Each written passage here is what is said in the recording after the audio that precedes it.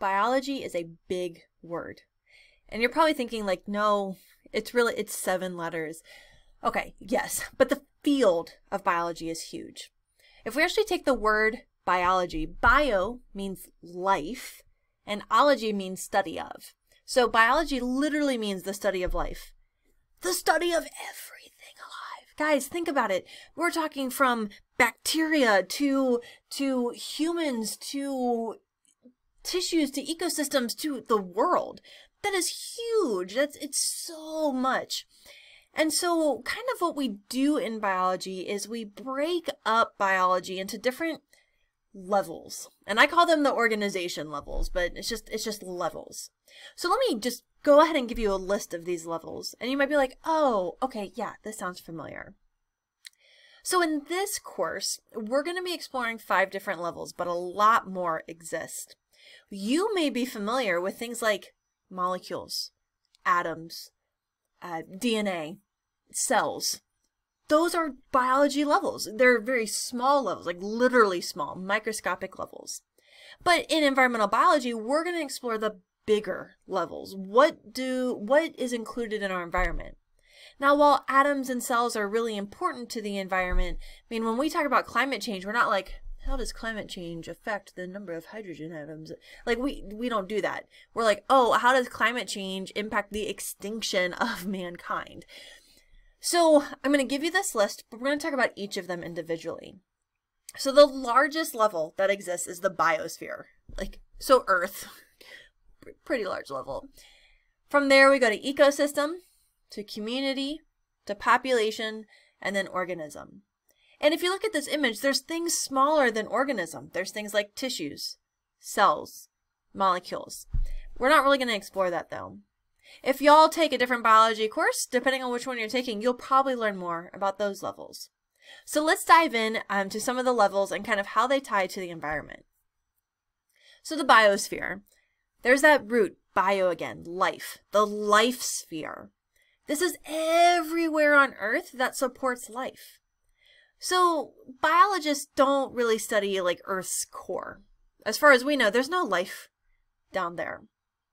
So biologists at this level are going to be exploring issues that impact the Earth. Now in environmental biology, that's a lot, right? Climate change, ocean acidification, air pollution. Even if, for example, air pollution isn't impacting the entire world, it's affecting a large enough part of it that we're going to call it biosphere. In our class, the class that you're taking this semester, we're going to be exploring a lot of issues that affect the biosphere. And scientists who study this can tell you about Earth's processes, but no, they can't tell you the, flying velocity of a swallow. Like, they don't know that kind of information. So biosphere is kind of the biggest level. This one's probably the one that makes the most sense.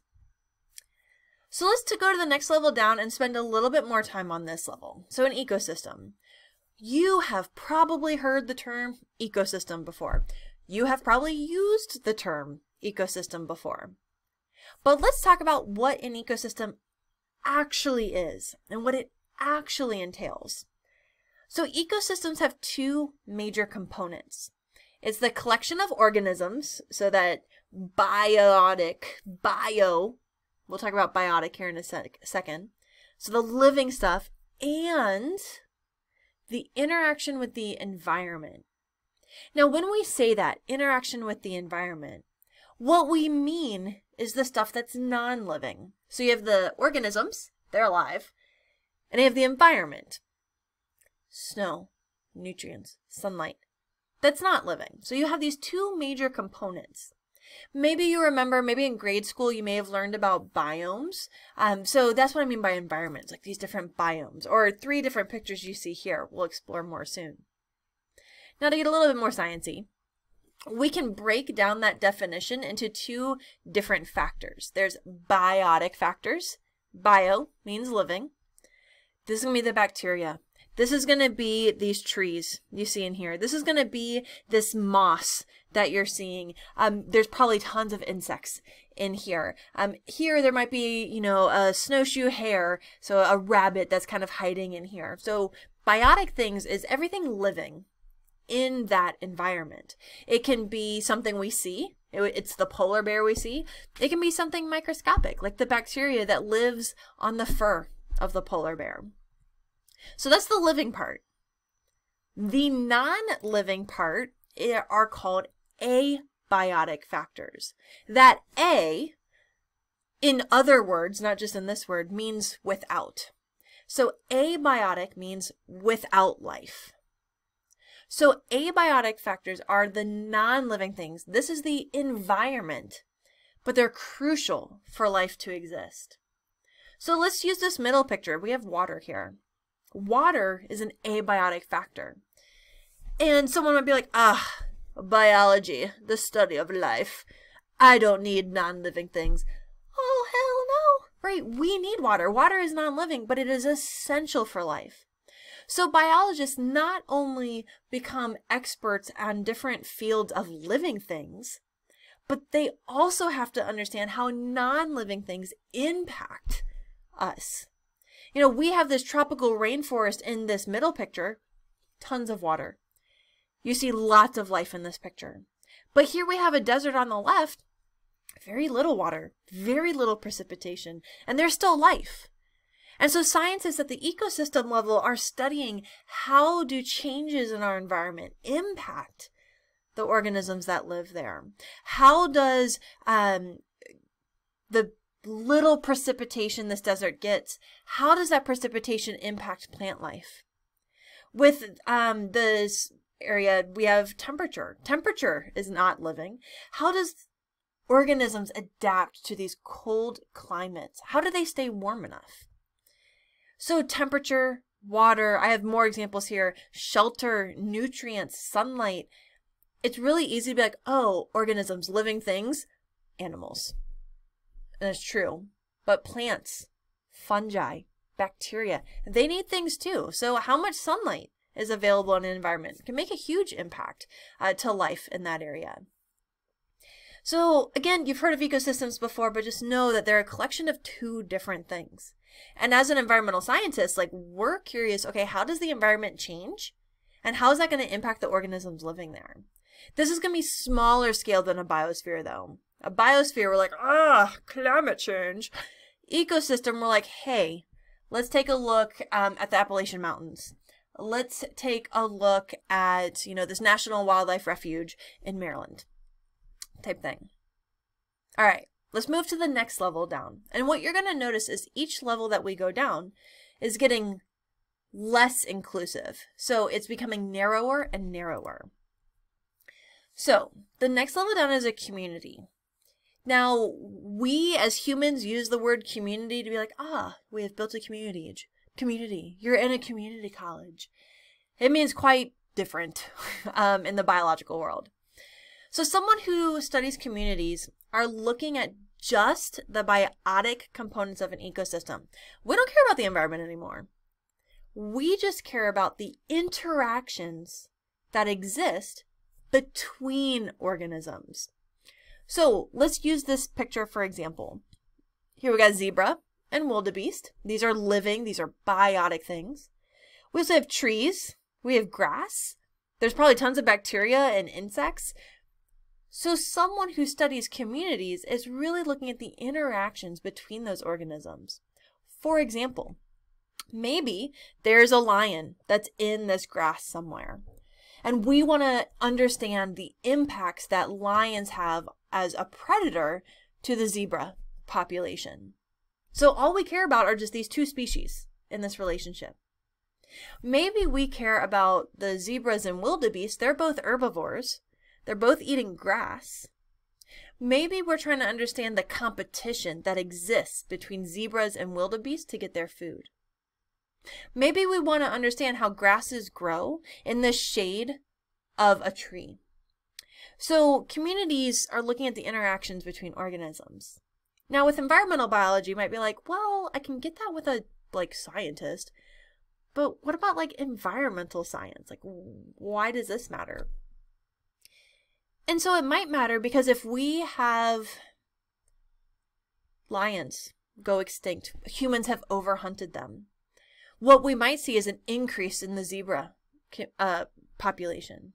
Well, those zebras, there's a lot more of them. They're eating more grass. And because they're eating more grass, there's now less wildebeest, and they're on the brink of extinction. So what humans have done, and we're going to be exploring this more this unit, is we change something in a community. But there's so many interactions between organisms that when we change that community, what happens is we start impacting other things, which may ultimately impact us. And we're going to be exploring that more later on. Let's go ahead down to the next level. And I actually just used this word, a population. We, again, similar to community, we use the word population, but the way we use population in our everyday life is actually not that far from the biological definition of a population. So a population in the biology world is a group of members of the same species. And I do also want to emphasize group. So we don't mean every single penguin in the world.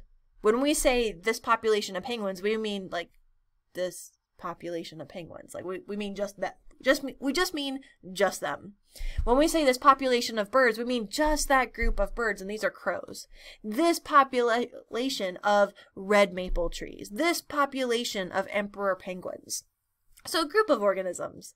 We as humans care a lot about this, particularly when you think about us gathering food. So whether we're hunting or farming, like we really care about populations. Are populations growing? Are they declining? Some organisms, if they're declining, that tells us a lot about what's happening in our environment. It'll tell us how clean our water is, how clean our air is.